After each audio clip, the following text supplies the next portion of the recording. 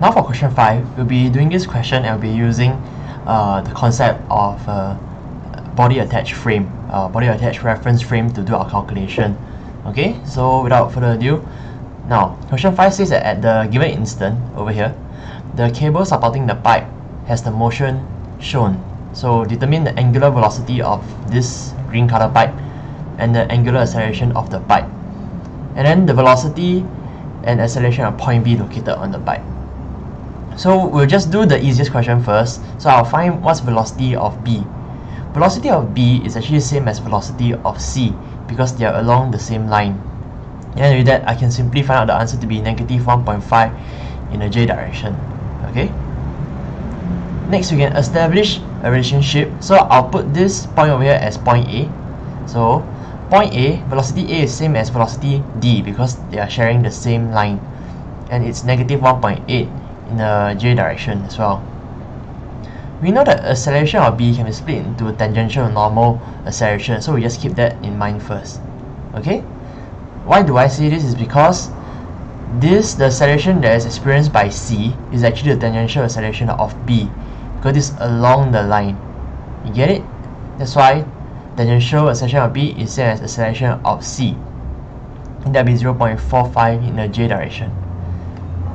Now let's put a body attached frame, this red color frame over here, so I attach onto the pipe, so it will rotate and translate alongside with this pipe.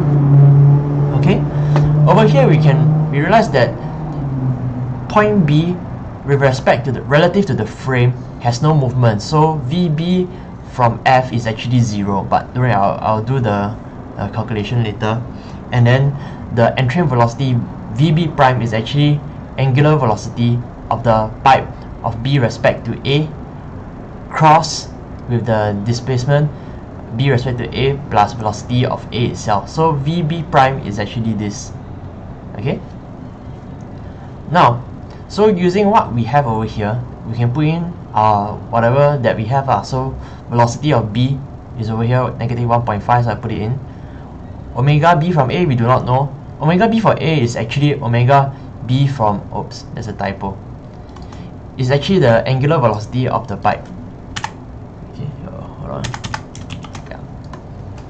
Okay. So this is the angular velocity of the pipe.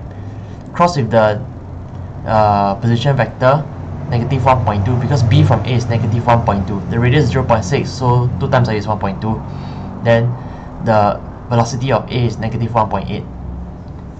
Putting this down, we can easily find that omega B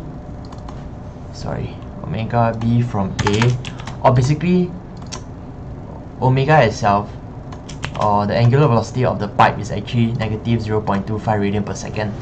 Okay, so that's the answer. So you got your first answer. Alright, next, acceleration of B is equal to acceleration B from the reference frame plus the entrained acceleration. We know that there's no movement of the point B with respect to the frame, because keep in mind it rotates and translates alongside with this frame, rotate and translate alongside of the pipe. So B and this point, it doesn't have any movement. I mean, it's a solid pipe one, so this B is not like, you know, like crushing into the pipe or extending out. It's here, so relative to it there's no like movement at all. So that's why acceleration of B with respect to the reference frame is actually 0, and you know acceleration of B prime is the remainder. So acceleration of B is actually acceleration of B prime, and you can express it as acceleration of B from A plus acceleration of A. Okay, so recall the acceleration general form. Now I'm taking acceleration B from A, so B with respect to A. So imagine the frame so this body attached frame. You realize that you will move in a circular motion because this B and A, right, is a constant length. It will not change at all. So when it moves, right, it actually moves in a circular motion. Hence, if you know that it's a circular motion, you know that the R double dot will go to 0 and Coriolis acceleration will go to 0 as well. So what you have, right, is just the centripetal acceleration and the tangential acceleration. Alright, so you just put in the values that you have. You know what's RB from A. You know what's omega. Theta dot is actually omega, which we have found over here. you do not know what's theta double dot because that's alpha b from A, and then RB from A you know. So now the only thing that you don't have is the alpha b from A. You get it? So you don't have alpha b for A. So now this is what you can this is the first equation that you form. So alpha b from A is actually some value of I, no unknowns over here, and negative 1.2 alpha b from A. We know that alpha b can be split into tangential and normal acceleration, and this is actually same as alpha b from A plus alpha A. This is the acceleration of b prime, the entrained acceleration.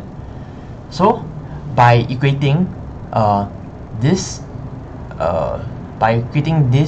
and this over here, see alpha b from A, you just bring this down here, and this is what we can get. Okay, so once we reach here already, right, we put in all the values that we have.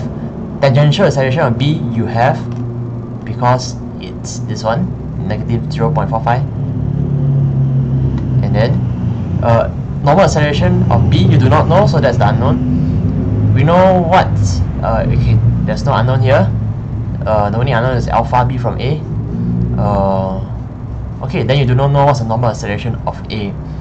Then we just isolate along the y-axis, because we know that there's a lot of unknowns. However, in the j hat direction, right, you realize there's only one unknown. So you see, we know this, and we know this, but we don't know alpha. So very simply, we can find out what's alpha. Okay, so alpha would be 0.875 radian per second in k direction. Now we'll move on by attaching the frame, another frame, onto the center of the pipe, where the center is point G.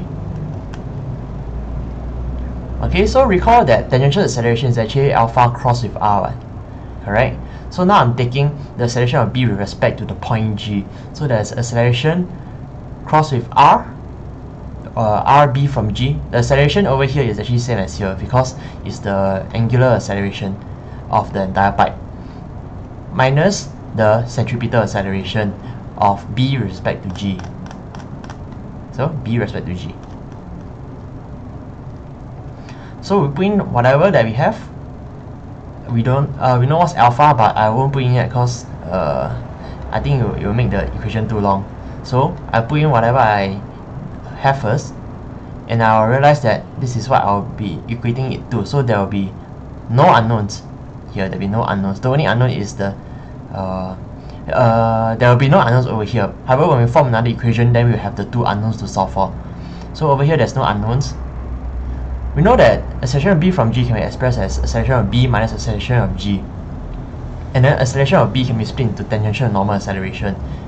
Okay, so once we split this up, we know what's tangential acceleration, which is negative 0.45. We don't know what's normal, and we know that acceleration of G is constrained within the j direction. Why do I say so? Because the center, as this pipe goes down, you realize that the center does not travel left or right. You only move in a vertical line. So we know that it will be constrained within the j direction. Okay, so we put in all the values, then we realize we do not know what's the normal acceleration, we do not know what's the acceleration of G. However, this is one vector equation. You can split this into two scalar equation. So I'll isolate y and x, and that's exactly what I did. So I isolate the j direction, so negative 0.45 I bring it down, negative acceleration of G I bring it down, and then and over here I bring down the j. So this negative I just brought it out lah, and easily I can find acceleration of G, but that's not part of the question. I just finding out for you only. Okay, then now we isolate the x-axis component, basically the I component. So the normal acceleration of b, I bring it down over here, and then then I bring it down. Then very simply I can find the normal acceleration of b, and that would be 0.0375 in the I direction, positive I direction. Now we got tangential acceleration, we got normal acceleration. With these two, we can take the absolute value of this of these two components, and we find it out to be 0.45156 meter per second square. And then because there's two directions, basically there's y and x components, right? We can find the angle between, so we can express it in polar coordinate. So we take the arc tangent, we find the angle to be negative 85.236 degrees, and that is the acceleration of B in polar coordinate, and that's the answer. So yeah, so this question actually is quite tedious. So, but other than that, if you do not know how to do this question, you can rewatch the video. If not, try similar questions in the textbook. Yeah, that's all.